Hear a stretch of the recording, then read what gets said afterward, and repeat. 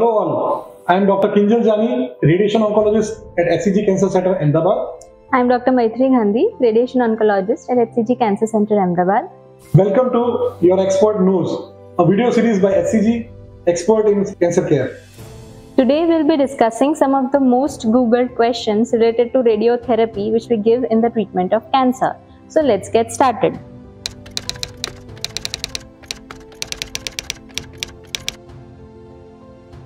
I'll ask the next question to Dr. Maitri. One of the most Googled question is, what type of cancers are treated with radiotherapy?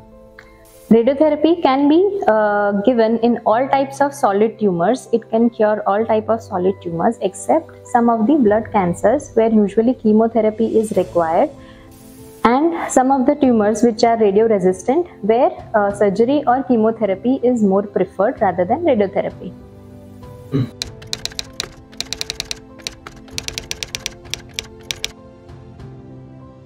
Now the next question goes to Dr. Kinjal is, does radiotherapy lead to hair loss? Okay, so people compare chemotherapy and radiotherapy. We all know chemotherapy leads to hair loss. But again, not all chemotherapy leads to hair loss. Similarly, for radiotherapy, there is a patchy hair loss. So the hair loss happens to the area where radiation is given. So if I am treating a brain tumor with radiotherapy, patient will have a partial hair loss.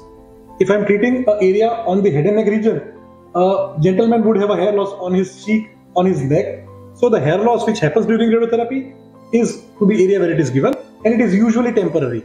Majority of the patient, the hair comes back after 3 to 6 months.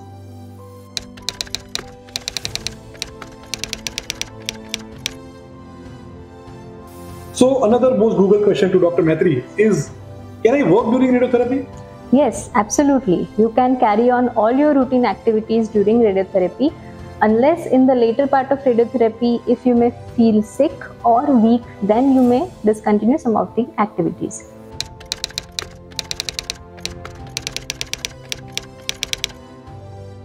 The next question, is hospitalization required during radiotherapy? Yeah, so as I told earlier also, people can take it as a OPD-based procedure, but there are a few conditions where patient do require hospitalization. If the patient is sick, he cannot come to the hospital every day, then we might need to admit the patients. But otherwise, in general, it is a OPD-based procedure. Patient come, take the treatment, they are in the hospital for half an hour, then they can go and do the routine activities. But yes, for some sick patients, we do require hospitalization for a time being.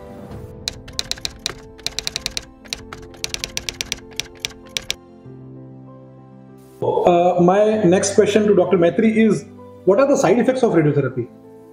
So the side effects of radiotherapy is generally site-specific.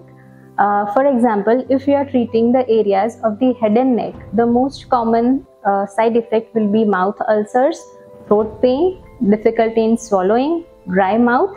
And if you are treating a patient of the abdomen or the pelvic area, then the complaints may be increased frequency of stools, bladder irritation causing increased frequency of micturition or burning micturition, or otherwise abdominal pain.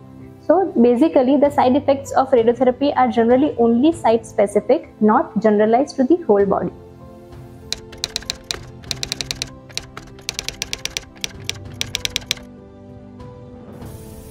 Another question which is the most Googled question is, are the side effects permanent? Okay, so as rightly said by Dr. Maitri, the side effects depend on the site where the radiotherapy is given. Usually the side effects are temporary, and it depends on the dose which is given. So if I given a very high dose to a particular area, patient would feel some side effects in a longer period of time also. But majority of the side effects are temporary, and when the side effects happen, you can cure it with the treatment. So there are side effect management drugs are available with which we can control the side effects, and over a period of 3 to 6 months, patient become back to normal.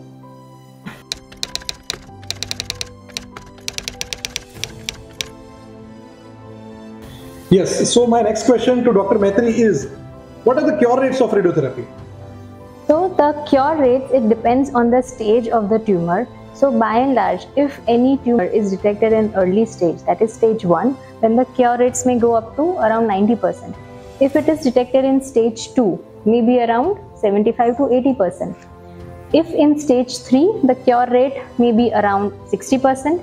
And if in stage 4, then if it is already a metastatic disease, then the chances of cure are negligible. But if it is still within a curative range, then around 30 to 40%. So with this, we have come to the end of this edition where we discussed about the role of radiotherapy in the cancer management.